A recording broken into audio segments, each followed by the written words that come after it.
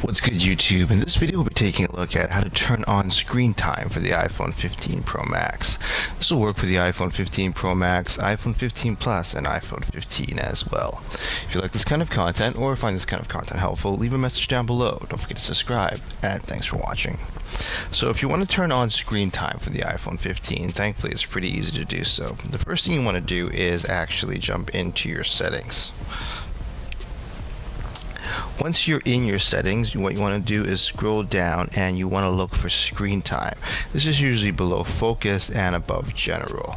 And you want to hit screen time, and then from there you want to look for app and website activity, and then from there you want to turn on app and website activity, and then you'll be able to get insights on how much screen time you're using, including weekly reports on apps.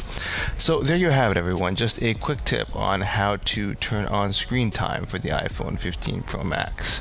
If you like this kind of content or find this kind of content helpful, leave a message down below. Don't forget to subscribe, and thanks for watching.